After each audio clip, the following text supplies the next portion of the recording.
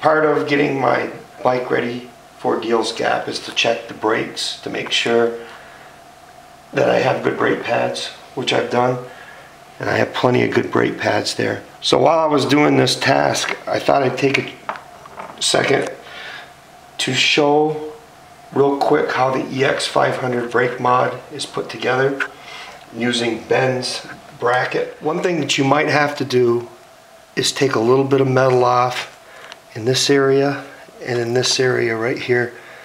The H2 brake rotor possibly, depending on how you tighten down the bracket, possibly will hit. So once you get your brake installed, you spin your wheel. If it's hitting, you'll hear it. Just take it off, grind down a little bit until it's not hitting anymore. Okay, these are the parts that you're required to put the brake together. This is Ben's bracket. Each one of these holes is a through hole. They're not threaded.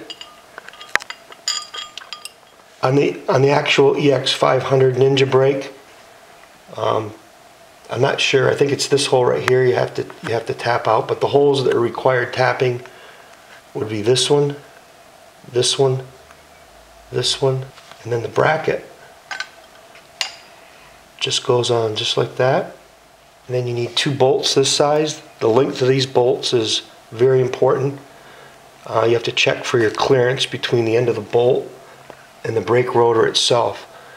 You possibly might have to shave a little bit off, but these are just like about 20 thousandths of an inch clearance.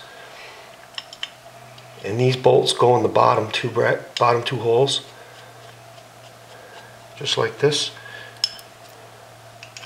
Always using anti-seize when you put the bolts in.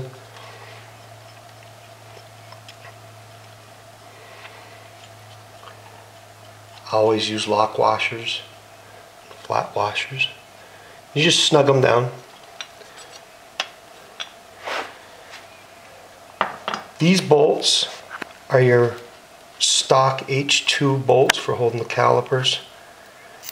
The only additional piece that you need is an extra flat washer and a nut, and you'll see why you need that in a second. Once the caliper is installed,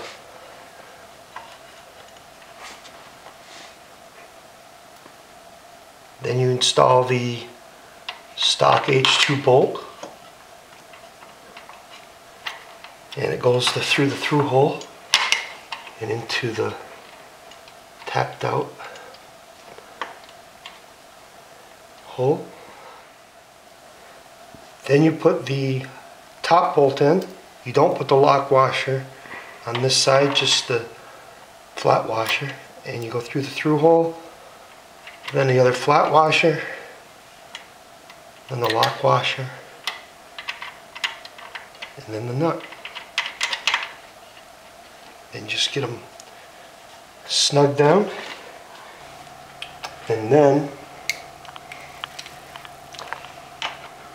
tighten down the bottom 2 first.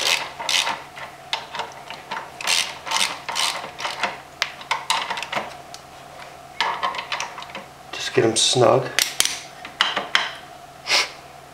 Then tighten down the lower one.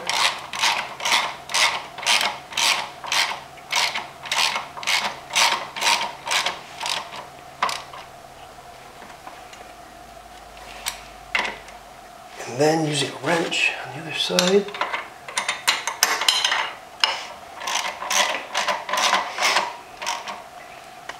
tighten that one down.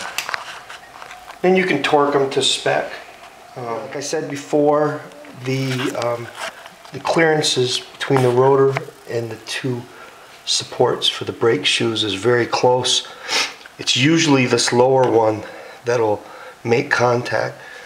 So when I'm tightening up these last 2 bolts, I always kind of put a little bit of pressure on moving the bottom up like that, and then tighten these down, and that'll usually get the clearance.